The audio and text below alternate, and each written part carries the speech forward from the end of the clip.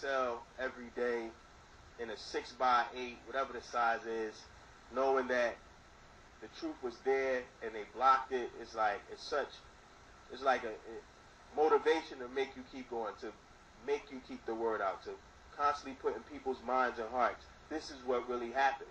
This is what I know. When you're confident of what you know, then it makes you more zealous to go out and say, no, that's not what happened. And to point out another thing, Jacob York confessed to it. He literally confessed. When I ran into him, I ran into him in the West End. Ran into him, I'm like, a whole bunch of emotions at that moment went through my mind.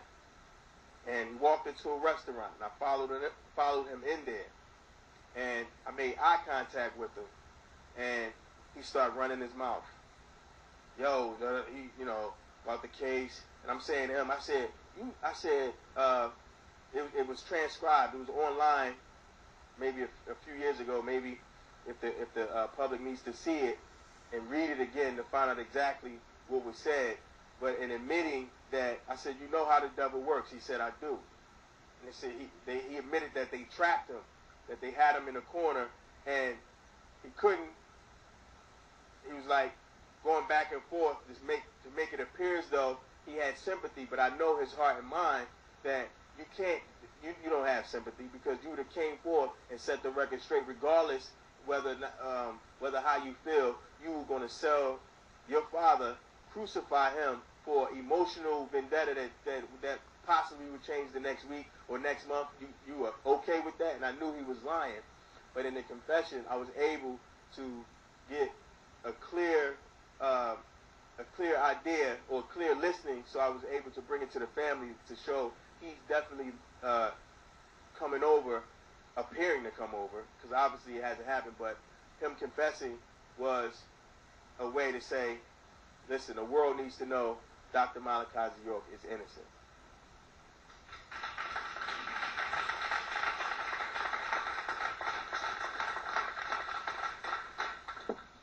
I'd like to say one of the ways that you know that this conspiracy is definitely a conspiracy is because you have to take a look at how many of our people were approached originally to the point of saying, be involved in this conspiracy. How many of you actually got to the witness stand, and how many of these alleged victims were people who testified on behalf of the defense?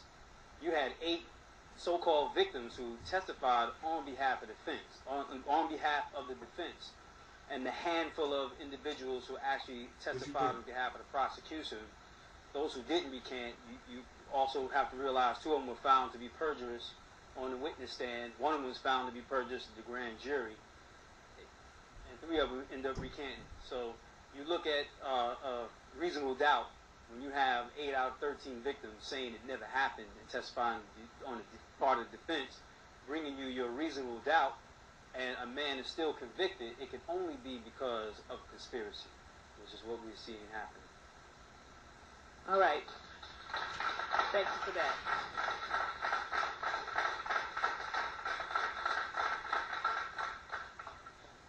All right. What we're going to do at this time is we're going to take a couple questions before we go to the break. Again, if there are any questions from people here in mirror number 9, please let our technical staff know. And if you have any questions for those of you who are tuned into WNUB, please type them in the chat room, and we'll do our best to address them.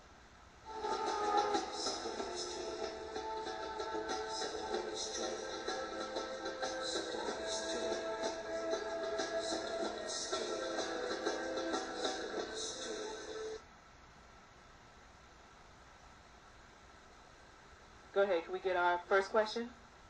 Robert. Robert.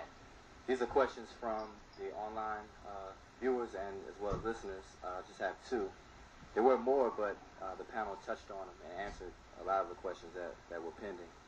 But one question is for Sister Farah, and the question is that the person that you were speaking about that had a relationship with your younger brother or your brother, were they given an immunity agreement during the case, or why weren't they prosecuted or arrested?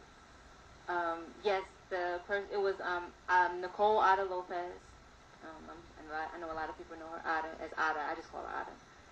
But it was her who was involved with my brother, and she was given immunity so that she couldn't be prosecuted for her crimes, and she could testify against the mass teaching. If I need any more elaboration. I guess basically that was that question. What was that person given an immunity? Next question is for the letter that you mentioned that was compiled by the children. Was that letter ever introduced into evidence, and would that have been helpful if it wasn't introduced into evidence to support the conspiracy? The letter would have been definitely helpful because the letter involved a couple of the witnesses. And it wasn't introduced because on the raid that took place on May 8th, they confiscated everything. They took the computers, they took the videos, they took cassette tapes, they took all our paperwork, and we were never given access to any of the paperwork. So it wasn't just the letters, it was our records, because we also realized there was a RICO case involving money structuring. Our financial records were taken. Affiliation papers were taken as far as those who were part of the different religious organizations. All of that was confiscated. So neither the letter nor the cassette tape that was made by one of the witnesses in that day and time admitting to exactly what this entire conspiracy was about was available to us, because they took it and they didn't give us access back to our stuff. Even to this very day, we still have not been able to retrieve our belongings. All right. Well, with that question, we're going to go ahead to a break. Again, if you have any questions online, make sure you type them in the chat room. Or if you have any questions here, we will address them after the break. And we want to thank everyone for coming, and also thank all of our viewers and listeners to the He's Innocent show.